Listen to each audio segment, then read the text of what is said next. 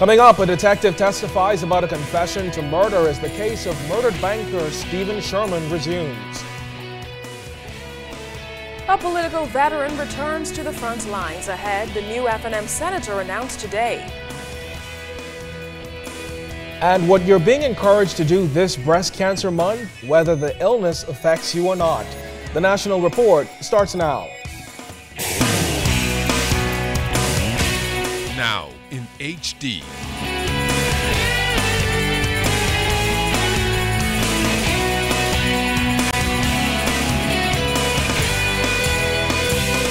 ZNS Network presents The Bahamas Tonight. This segment of the news is brought to you by BTC, powered by Lime. Good evening, everyone. I'm Keishla Adderley. And I'm Kendino Knowles. As always, it's good to have you joining us. An alleged assault at a local high school has spurred another investigation. A late afternoon confrontation at the school in southwest New Providence has led to yet another probe into an attack against a teacher on a school campus. In this report, Jiminita Swain tells us why the parent taken into custody was later released and where the investigation stands now. Just hours ago, a parent and teacher reportedly got into a heated exchange that landed that parent in custody. Police are looking into an alleged assault on a school campus today. According to police, a teacher and a parent got into a physical altercation on the campus of the Anatole Rogers High School near the end of the school day today. Now, while the parent was taken into custody at the Carmichael Road Police Station, initially we understand that the police are now investigating a counterclaim of assault by the parent against the teacher, and that has meant that the parent was released from custody pending the outcome of the investigation. Now, while Bahamas Union of Teachers President Belinda Wilson acknowledged the incident, she told ZNS News that she was still awaiting the details of the incident from the shop steward. The episode follows an ongoing feud at the Faith Avenue School. The school year began with Bahamas Union of Teachers calling for the dismissal of the principal. The Education Minister Jerome Fitzgerald has, however, supported the principal, saying that she would remain in her post. This incident comes on the heels of an arrest and subsequent conviction of a parent in Grand Bahama who assaulted a teacher on that island and is now serving time. Jiminita Swain, ZNS Network News. Well, despite the United States government shutdown that started at midnight, operations at the local U.S. Embassy continued as normal. The shutdown has affected more than 800,000 U.S. federal employees and will cost the Obama administration $1 billion a week. In a statement issued this morning, embassy officials confirmed that all embassy services, including consular services, both to the United States citizens and visa applicants, and port of entry operations at both the Nassau and Freeport International airports continue as normal. Foreign Affairs Minister Fred Mitchell, who is in New York this week, says he doesn't foresee any immediate impact from the shutdown. My feeling here is that all of the essential services connected with the conduct of U.S. government matters across the world will continue. And so I would expect that there'd be minimal impacts on the foreign service of the United States government because I would think that most of those services are considered essential. And of course, one of the things that affects the Bahamas is the fact that air traffic control over a certain height in our airspace is actually controlled by the United States Federal Administration Authority, and from my reading, there's not going to be any impact upon that. Minister Mitchell says that Foreign Affairs has not been notified of any potential impact by the United States Embassy. The minister who's acting for me is Sir Davis, and I know that yesterday they had a meeting with the Chargé of the United States in the Bahamas, but that had to do with a statement to be made on Syria, and so the issue of the shutdown did not, from the minutes that I saw, did not arise in that meeting. Now, the U.S. government, as we've said, has undertaken a temporary shutdown after the two houses of Congress failed to agree on a new budget. The Republican-led House of Representatives insisted on delaying President Barack Obama's health care reform, dubbed Obamacare, as a condition for passing the bill. More than 800,000 federal employees face unpaid leave with no guarantee of back pay once the deadlock is over. Today, ZNS News took to the streets and talked to a few American citizens and federal employees about this issue. If they start cutting their own wages, as far as the president on down, maybe it would trickle on down and benefit all of the United States, period, instead of all the jobless, homeless, hungry that we have going on in the States. The government should have stayed out of all of this to begin with and let Americans handle it on their own. You know, I don't believe in socialized medicine at all. If you work hard, you're successful, you work for a big company, then, you know, you should be able to get the insurance that you pay for. And if you don't want to work, then you don't get insurance. That's the bottom line. Congressmen should pay better close attention to what the people want and just work out a deal according to what we want and what they know we want. I think right now what they're doing is they're just trying to get their own personal agendas out, and I think that's harmful to the country, obviously.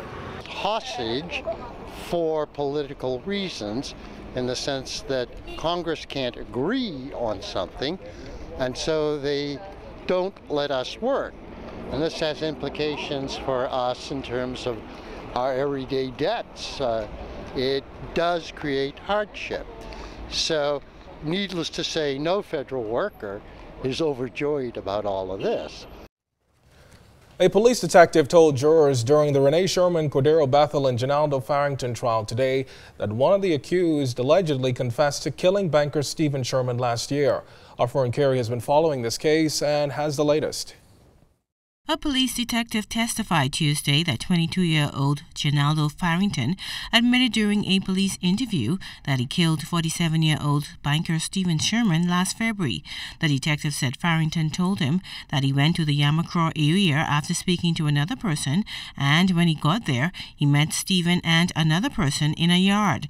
The officer said Farrington told him that he made the banker get on the ground and then shot him in the back of the head, later fleeing the scene in a waiting vehicle. However, during cross-examination, Farrington's attorney, Maria DeSeal, challenged the officer's testimony, suggesting that Farrington was placed in a room at CDU with about 6 officers, beaten, and forced to sign the statement. But the detective rejected the suggestion, saying that it never happened. DeSeal also asked the officer if he asked Farrington if he wished to have a lawyer present during the interview, and the officer said the question was not put to Farrington, however, it was explained to him. Among those testifying was Detective Buford King. He told jurors that he and other officers arrested Ginaldo Farrington for murder. King said after arriving at a duplex apartment off Calpin Road, he discovered Farrington lying face down in the hallway. He then arrested and cautioned him. Meantime, Farrington is accused of conspiring with Cordero Bethel and Renee Sherman to kill Renee's husband last February. Farrington and Bethel are also charged with murdering the financial executive and robbing him and a female relative, while Renee Sherman is facing a separate charge of aiding and abetting in the crime. They have all pleaded not guilty to the charges. Foreign Carey, ZNS Network News. Now that initial charges have been levied against 5 Defense Force Marines, in the coming weeks they'll face a disciplinary hearing defending themselves against claims of abuse from Cuban detainees at the detention center. Attorney representing the men, Wayne Monroe, provided some insight on what penalties the men could face if convicted. I think for most of the offenses, and I just got the material on Friday, the top level punishment is confinement of 2 years or some such thing. Curiously, the penalty for them permitting the Cubans to escape, if they had, is also 2 years imprisonment.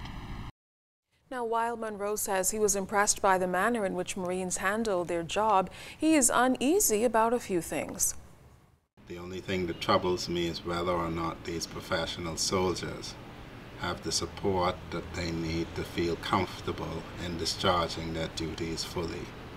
We don't seem to appreciate always that 4 of them died in an engagement, and you never know when, and they never know when we will call on them to die for us again. But that's their job. Now, National Security Minister, the Honorable Dr. Bernard Nottage, also waiting on the hearing. He talked to reporters today about the closed-door inquiry. Have the matter investigated so you can have the inquiry done, because what we want to do is to ensure the Defense Force is run consistently with international regulations, that we have the right mix of persons in place to administer it and to manage it, and that we minimize any future attempts either at escape or having to deal with such matters.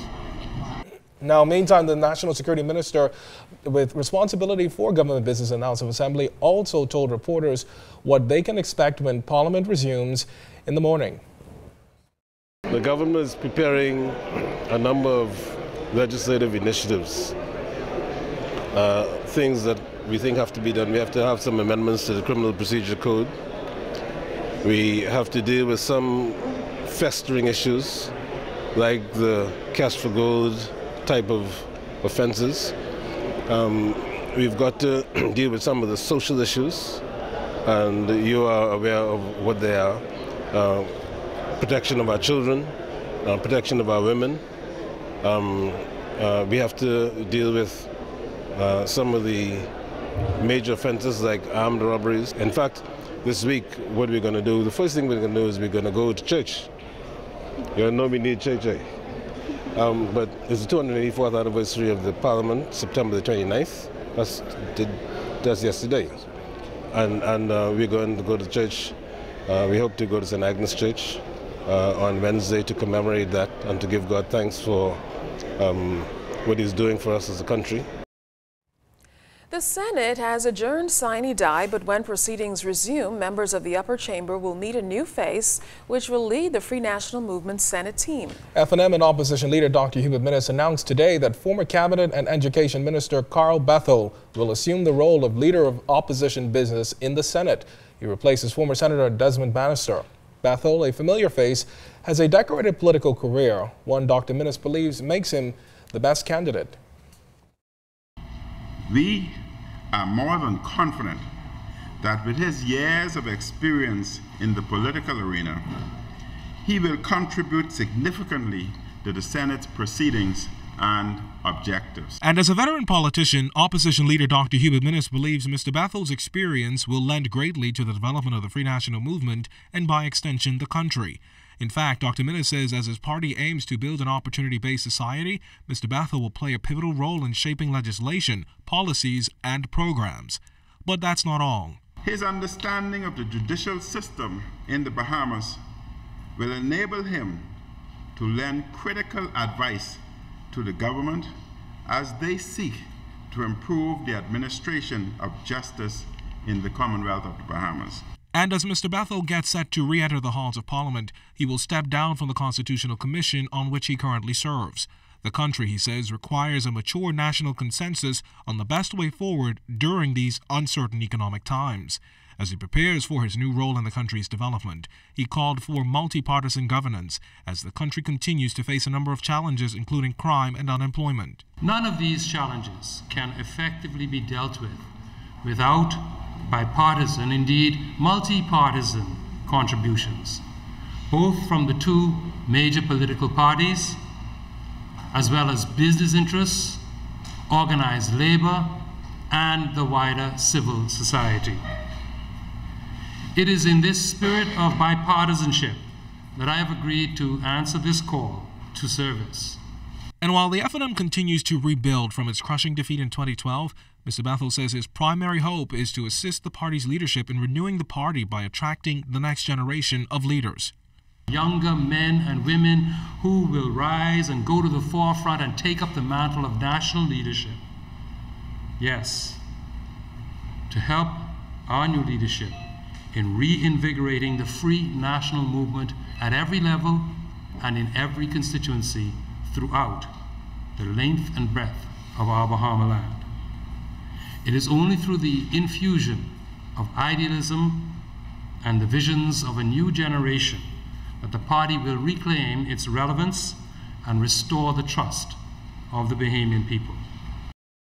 Well, opposition leader Dr. Hubert Minnis is still denouncing the government's proposed July 1st implementation of its proposed value-added tax as unrealistic. In fact, the government promised a massive and aggressive campaign on the proposed tax before the end of September. However, that's not happened. The Free National Movement will analyze the entire process. We'll analyze different tax systems, and we would come out and make recommendations that we think are best for the Bahamian people. But we would not throw anything down anybody's throat, and we would ensure that after analysis, we'd have a proper educational process. Now, outside of holding town meetings, Dr. Minna says there's more to be done in order to properly educate the masses. The messenger must know what message he or she is trying to convey. If you were at any of the recent town meetings, the town meeting, for example, in the West, were by the technical, the professionals, members from Ministry of Education and Ministry of Finance, you would have noted that many questions that were put forth to them, they could not answer. And therefore, there's still not a proper understanding of what they're doing. So how can they teach you that they themselves don't understand? That's the blind leading the blind.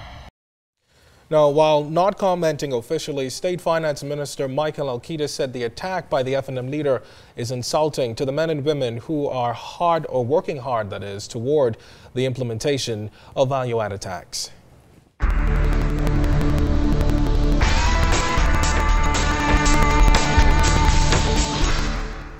In our first look at weather, Tropical Storm Jerry continues to meander in the far eastern Atlantic, but outside of our studios, we have mostly cloudy skies, temperature 82 degrees, relative humidity quite rich at 83%. Your winds are light and variable, barometric pressure 1,015.3 millibars, that's 29.98 inches, and it is rising. But stay tuned, temperatures around the following violence, travel and boating forecast is still to come. Well, still ahead, what you should know in order to dodge breast cancer. And Junkanoo Fever is on. We'll tell you how the JCNP is preparing.